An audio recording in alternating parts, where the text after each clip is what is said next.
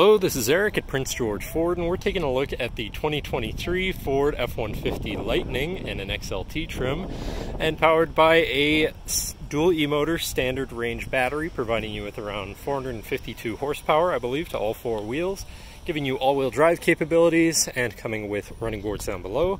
Looking at the tailgate, which opens with the press of a button, and then on the opposite side you have a rugged work surface, as well as having your Power Onboard, so you can plug in your tools and equipment. And the tailgate goes back up with the press of a button as well. Then looking at the front, where you have your Mega Power Frunk, giving you a ton of extra cargo room with a little bit more underneath here. And to the side you have more outlets with a USB and USB-C. Again, you can power your tools, equipment, even your house in case of an outage. And this closes again with the press of a button. Moving around to the side, you do have your charging port behind the badge plate here.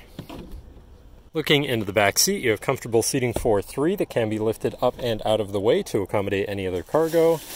And then in the middle you have two cup holders with a 12-volt USB and USB-C and 120-volt power outlet. And looking in the front, you have your power windows, power mirrors, and power locks, as well as a fully power adjustable driver's seat and power adjustable pedals. Now sitting in the truck with it running and looking at the steering wheel, on the right hand side you have your controls for your center info screen, where you can cycle through your trip information, truck information, towing information, navigation, phone, and audio controls, as well as settings for your screen and some other features around your vehicle, including My View, which is a sort of favorite screen for any of those subcategories for ease of access. Then moving on to the left, we have your cruise controls with distance spacing technology, lane keeping system, and your hands-free phone and radio controls along the bottom. And moving on to your center, your infotainment screen, which is radio, Sirius, and Bluetooth capable.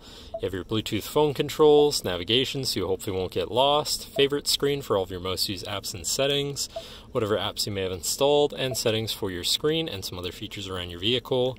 Then you've got your general truck features, such as your drive modes. You have normal, sport, off-road, and tow haul, as well as one pedal drive, so if your foot's not on the accelerator, your vehicle is braking and slowing down, as well as having a locking differential.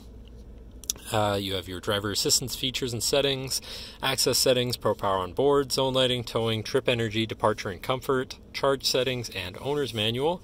Then shifting into reverse, you have a backup camera with a full 360 view, so you can see all around your truck.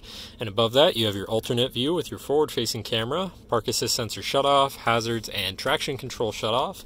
Moving down, you have your media controls and then your climate controls with dual zone front climate, heated front seats, and a heated steering wheel.